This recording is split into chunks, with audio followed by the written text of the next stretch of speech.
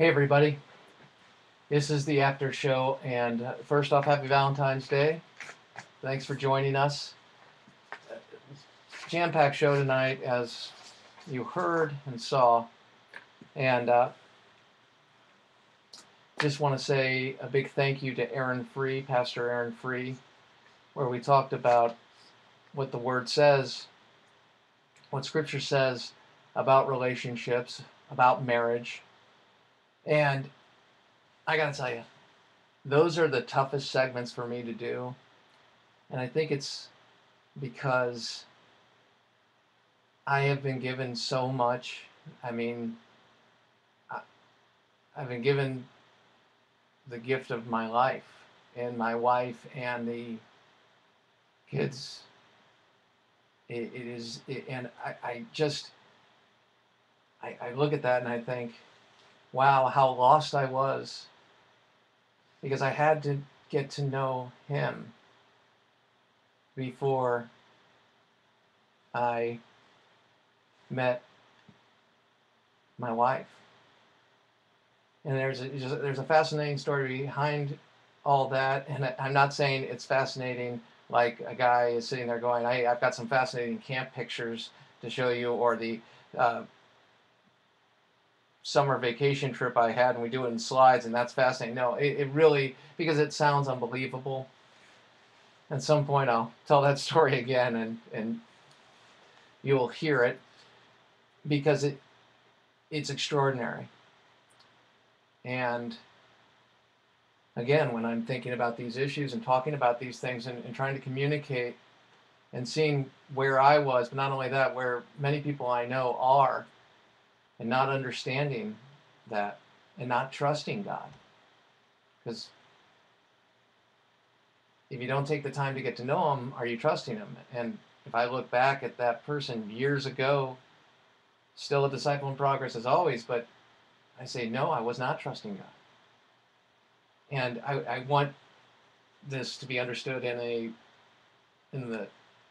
my heart, and the fact that it's a positive message, because there's nothing more positive. I mean, it really isn't. It's amazing.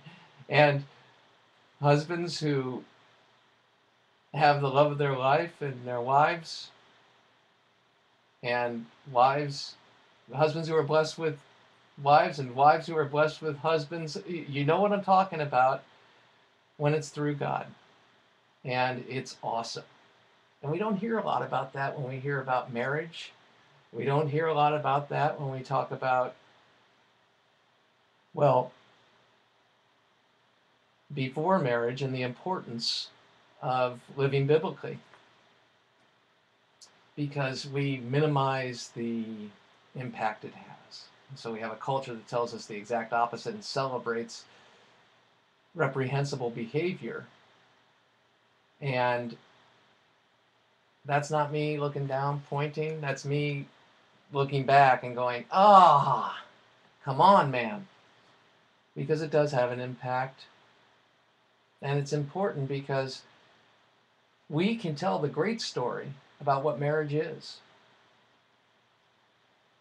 And marriage isn't getting that play. Not only do we have people trying to redefine it, but we are not living up to the covenant ourselves as Christians. So where do we hear about just how God was so giving and how much He blessed us with the institution? Okay, so we talked about that. Siege chocolate apparently is fantastic, and I look forward to tasting it, and I'll get back to you on that. I want to thank Aaron Free, Pastor Aaron Free, because that interview, once we got by the soup part, and you'll know that if you listen to the interview, which was my fault, was an opportunity for him to, he told a very personal story and his own experience. And we also addressed so many people who have been divorced. And as Aaron said, it's not the unforgivable sin. And he put it so well, I don't want to mess with it. But I will say that I've had the blessing of marrying the love of my life, and there's nothing greater. There's just not. And guys, you know what I'm talking about, and women, you know what I'm talking about. Wives and husbands, you know. And if you do know, and that resonates with you, and you have friends who maybe are single or have been divorced, let them know that God loves them, cares for them, and has a plan for them as well. It's not over. Okay. Next, in the next segment, we talked to Stephen Camerata, and I really was doing this for information because the limited time, I wanted to get as much information out there as we can have, because when we talk about immigration, it goes to, don't you care about people who are obviously struggling, and they didn't have the blessing of being born here. They're here, and sometimes not even their own circumstance. They were raised here and brought here by their parents, and so it gets off what we need to talk about as a substantive core impact of what this would mean.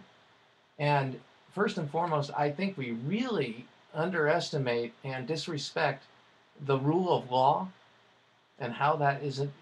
You can't just pull that one out and say, oh, it doesn't matter, we can get beyond that, we can ease it, we can change it, in essence, without destroying what you have.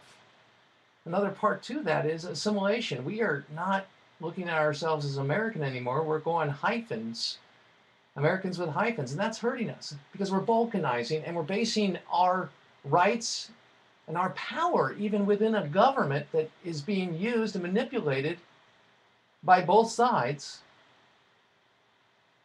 for favors and special policies. No, we're equal under the law. And we will all not be equal when we finish. We're going to finish at different places, but we'll be equal under the law. God has a plan, each and every one of us. And we also have a responsibility to live up to that. And sometimes we do, and sometimes we don't. Just reality. And government can't change that. All it can do is limit and make everybody less by taking away and having, in essence, more government take away our liberty, our freedom. So that's what we talked about. Then we ended up with some minimum wage talk and just the destructive effect. Once again, well-meaning, I'm sure, but completely. If we're going to be adults, let's look at the result, and that's what we have to do. Highlighted Marco Rubio's speech and really took a much closer look at it overall, and I was impressed. There are parts I certainly, as I've mentioned, I wouldn't use the expression or play on the field of the president, but I really liked how he highlighted life. I like how he made his case, and I think it's absolutely absurd that we're talking about water. It's asinine. So with that, I'm going to go because we're having our Valentine's Day dinner, and I'm late. So, hey, live with honor in your life, pass your heart, keep the faith, and remember, God knows you, He loves you, He has a plan for you, and He has a plan for me, and I'm late for that plan. Thank you, Jesus, for the greatest gift in my life. Happy Valentine's Day to my wife, my daughter, my mother-in-law, and mom. Thanks.